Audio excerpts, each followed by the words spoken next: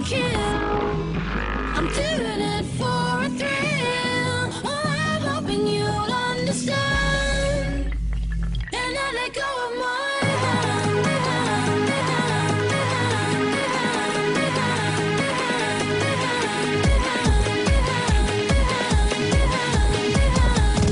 Hello one and all, welcome to another Clone Wars Adventures video, and today's video is just a very quick update for the game, and apparently everyone's enjoying their one station cache update, for most items anyways.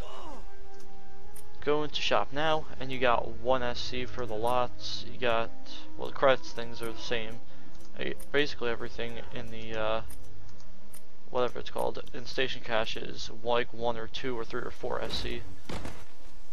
I'm pretty sure some of the equipment is like 5 SC. Yeah, it's like 1, 2, 3, 4, 5, 6 SC. So let's see. I'll just do an example here. I got 47, so it's not really a big deal.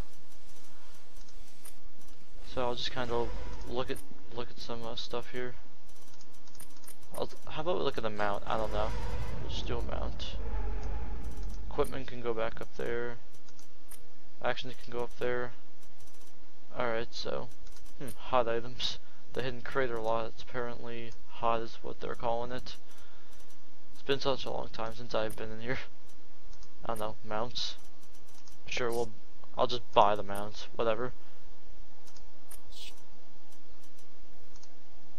It's like, it's kinda interesting when you really think about it. So I think that's about it for this video. So, oh, then that comes. Alright, interesting.